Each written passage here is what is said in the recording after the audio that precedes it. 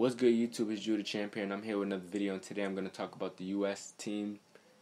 It seems like these guys been in the hot seat within the past couple of weeks. I follow Miles Turner, and he had this post where he's like beating himself up. He's like embarrassed and stuff, and it was kind of crazy to see. So I was like, you know what? Let me just make a video on this, and I'll just give you guys my input on this whole U.S. team and what I'm seeing, and just give you guys a breakdown. And just to start it off with, I'm just going to just name you the players that's on the team.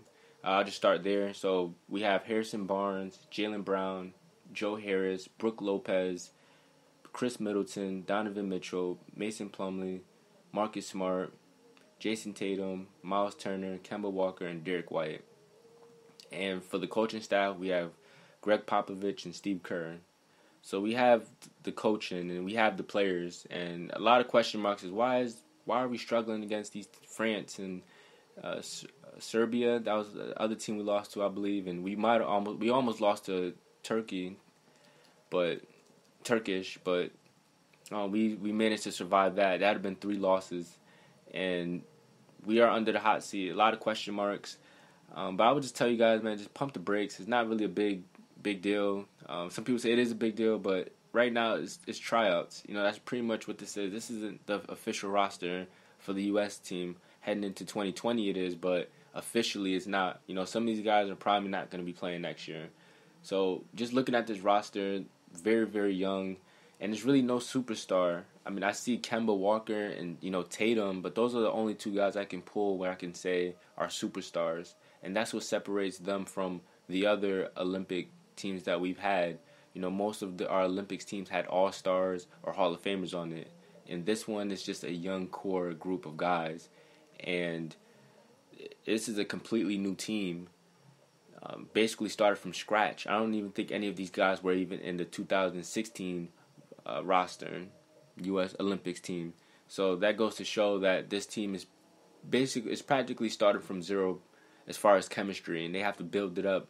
And now they're facing teams overseas where these teams that's been playing for their whole life, these guys that's been playing since they were teenagers are playing against the U.S.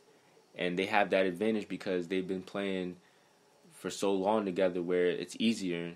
Us, we're still trying to figure out who's who identifies with what, who can take over in big-time moments, who's the alpha dog, and no one really has their identity on this team, and we're still just trying to figure that out, and that explains why we haven't been putting up the numbers we thought we would see from players like Kemba. I mean, we thought he would be putting up 20 a game, and we talk about LeBron James, how easy it is, and we talk about the stat lines, but Chris Middleton and these guys are struggling.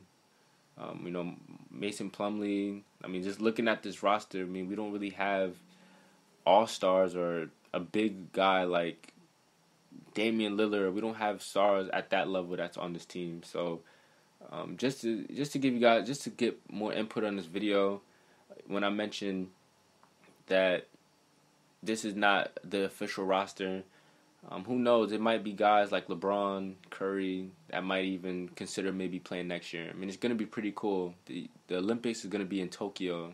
How cool is that? So much guys might want to just go and bring their family and, enjoy that experience. So for guys that might possibly, as far as level of superstar, I'm going to give you these names who I think can possibly maybe want to play next year in the Olympics. We have LeBron James, Steph Curry, James Harden, Kevin Durant, Anthony Davis, Russell Westbrook, Kawhi Leonard, Damian Lillard, Paul George, and we have Draymond Green.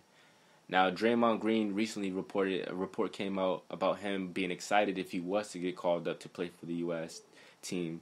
So I think he's all in, and that would be very good to see Draymond come to this team and be the alpha dog and be the anchor on defense. I could definitely see him leading us as far as defense. And we got LeBron James, depending on how far he goes into the finals. If he goes to the finals, depending on that, who knows? He might be tired from a long season. He probably doesn't want to play 3 more months of basketball, but we'll see how he feels. Steph Curry is the same thing. He might consider playing, but who knows if his ankles are good, he might consider playing. We have James Harden.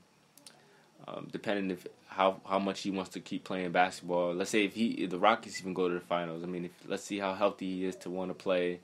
Kevin Durant, obviously Achilles injuries, he's not going to play. Anthony Davis, depending on where his mind is at, he might consider playing. Westbrook, I know he recently had a child, so he might want to spend time with his family. Next off season, who knows? So but he can maybe consider playing in the U.S. team. We have Kawhi Leonard. I mean, he won a championship in Canada. Why can't he win one with the U.S., right? And then we have Damian Lillard. He might suit up for U.S. next year. So it's a possibility. And we have Paul George. So it's a possibility that maybe one of the, maybe 5 of these guys could possibly try to, incline themselves to want to join this U.S. team and represent us. So, I mean, I just feel like you guys got to kind of relax a little bit. I mean, it's a lot of heat that this team is taking. It's crazy. Our U.S. team is getting crucified, but you guys got to understand, this is not an official roster. We don't know who's going to play. So, the real deal is next year. Next year is the real deal where we can see who's going to really make the roster and who's really going to put us on the map, put us back on the globe. I mean, map. The globe, so it's a big deal. So we're just gonna see, but y'all know, man. You guys leave a comment and leave a comment and just say who you think is gonna make it out of the list I gave you. Do you think we're gonna win it all? Do you think we're gonna lose? I don't know. You guys give me your perspective on this USA team situation, or there's something I'm missing, or is it a lack of talent? You guys tell me what you guys think about this roster and. Who should they add or who should they drop? Who's the weakest link or who's the superstar? I mean, I'm going with Kemba and Tatum, but if you guys think someone else is a superstar, then you guys let me know.